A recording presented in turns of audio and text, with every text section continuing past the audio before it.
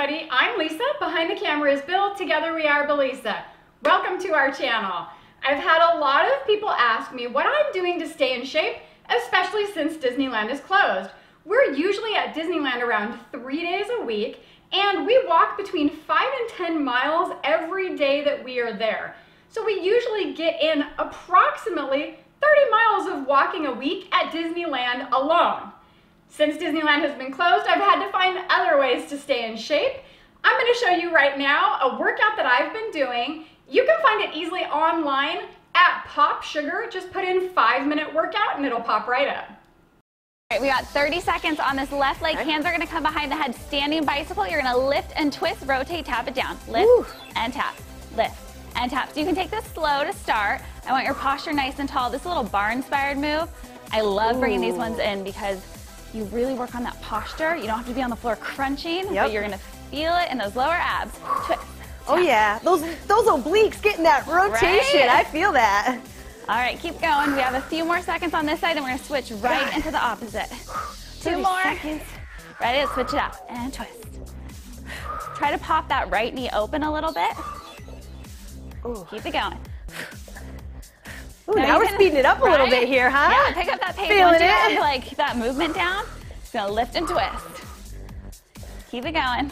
I like how you're keeping your elbows really wide open too. Yeah, so important. It's really gonna help you with that posture so you don't crunch your neck here. A few more seconds. And last one. All right, so we're gonna lean down to the side. Hands are gonna come in front. Lift up that leg and squeeze. You're gonna feel that love handle like, ooh, baby. Whoa, right? Woo. Oh yeah, and the glutes get in there. Oh Get a little extra booty work. Okay. Super great. Everyone loves some extra booty. Down, up, and kick. If you need a little modification here too, you can ditch the lunge and just lift the leg. Oh yeah. Okay. Otherwise, get nice and deep. My cardio is already spiking right now. Your heart rate's like, hello. So you burn even more calories here. A few more. Last one on this side. Switch straight into the opposite side, right? Get low and lift. Don't want to kick you. Oh my God. And up. See, when you're doing this with friends, you just have to be careful. Yeah. And you have your space. The balance is tough too here. It is. So you're really adding to this movement, getting more than just those abs, working all your muscle groups. Get low and squeeze. Obliques are on fire right now. Oh, I love Really it. focusing on that tiny little squeeze at the top. We have high knees after this for 30 seconds. Ready? High knees, let's go. Okay. This is always a good one, right? It is. It's a good little break. Sort of a break. Break for Katie. A break for those obliques. It's going to target the lower abs as you bring those knees up. Yep. And when you're breathing heavier, you're working your core. It's true. Right? Absolutely. Everything. And then you try to talk. So good. All right. 5 more working seconds. out with a friend. It's true. It makes it so much more fun. And stop. Passe rotations. Knees come straight in front. Tap it down. You're going to twist and rotate and tap. Oh, yeah. So you can follow your gaze or just keep it out in front. Tap. These are very dancer-like moves. It is. So bar boot camp's kind of my jam. I like that. I have a lot of those videos on my channel. And if you haven't tried bar, it's so great because it really forces you to focus on those tiny little muscles. Yep. Tap.